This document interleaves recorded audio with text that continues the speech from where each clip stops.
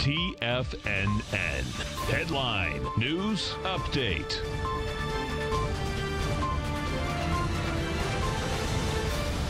Welcome, folks. We have the Dow Industrials down 34. NASDAQ is up 5. S&P's up 1.5. Gold contract up $2.90, traded at $14.60 an ounce. We have silver flat, $16.77 an ounce. Light sweet crude off 14 cents, $56.72 a barrel. Notes and bonds. You get the 10-year up 4 ticks, 30-year up 14. We're at 128.16 on the 10. You're at 156.30 on the 30. And King Dollar up 112 ticks, trading 98.312. The Euro's at 110. The yen is at 108.98, and the pound is at 128 to 1 the U.S. dollar. Get over and take a look at the S&Ps. They're all set up the same way, folks. They got to a higher high, light volume, haven't been able to hold price.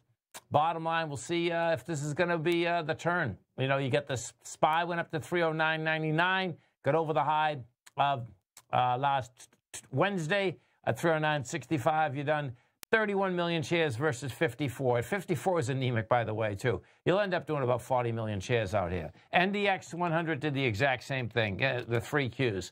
3 Qs out here got into a price point of 202.21. You're at 201.09. And the small caps, of course, which has been the weakest index, they didn't even get close to their last swing point.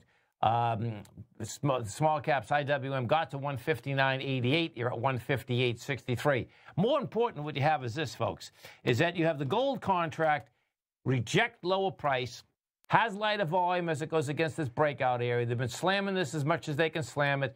If you take a look at it, 1446, you're at 1460. And then if you go over the GDX, what you're going to see, this GDX is ready to take off topside in a monster way, not in a small way. And this GDX was going into 125 million with 25 million.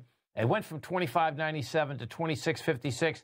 That wants higher price. And then guess where we got to go? You got to go to the bonds, because when I look at the bonds, when I look at the metals market, this baby is turning right as we're actually speaking.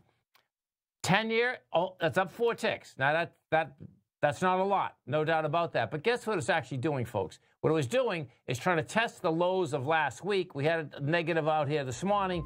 And then when you take a look at that aspect, you're talking about 1 million contracts versus 2.6 million. Stay right there, folks. Next 60 minutes of trading coming up. To recap out here, we have the Dow Industrials right now trading down 46. You have the NASDAQ up. Dow's down 27, NASDAQ's up 7, S&P's are flat. Coming right back.